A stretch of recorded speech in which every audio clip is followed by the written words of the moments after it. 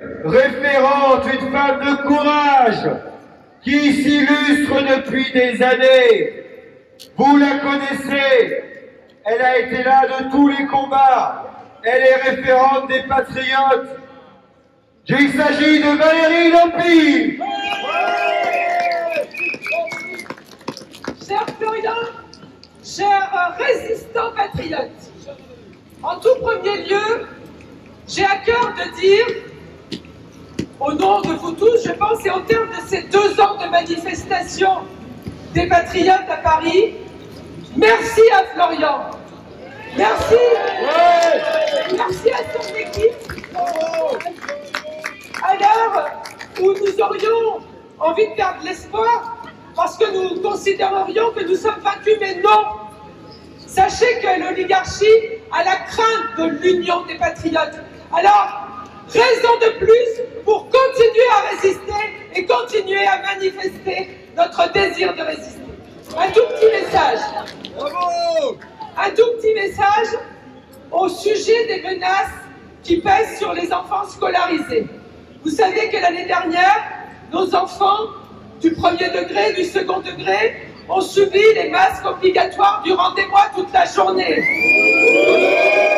Alors que dans le primaire, ils apprennent à lire. Ils ont subi tous les 4 matins le test Covid agressif pour avoir le droit d'entrer en classe. Ils ont subi l'isolement de leurs camarades sous prétexte que tout un chacun serait un danger pour son prochain.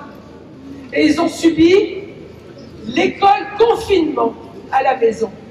Alors vous imaginez bien que les effets désastreux de ces injonctions contre nature, le niveau scolaire a baissé encore d'un cran, et ce n'est pas terminé, parce que la propagande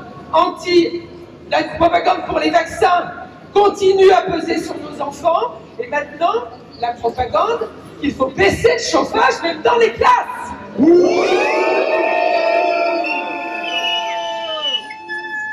Alors, chers parents d'enfants scolarisés, il faut que nous soyons déterminés à être des parents résistants pour nos petits.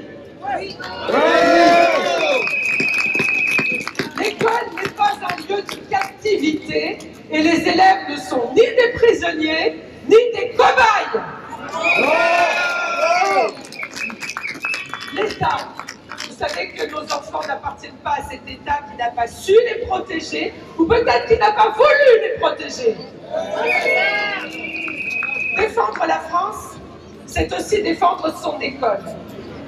L'oligarchie, elle, voudrait une fabrique à moutons. Nous, patriotes, nous attendons de l'école le sanctuaire de l'instruction.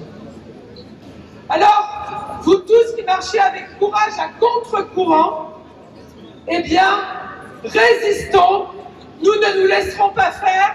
Vive la résistance, vive la France!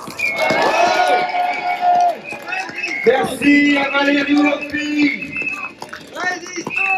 une directrice d'école de courage qu'on peut appeler très fort. La France doit reprendre, doit recouvrer sa souveraineté, doit reprendre sa liberté, doit briser ses chaînes. Pour cela, nous devons rester unis. Nous sommes donc très heureux d'avoir parmi nous l'un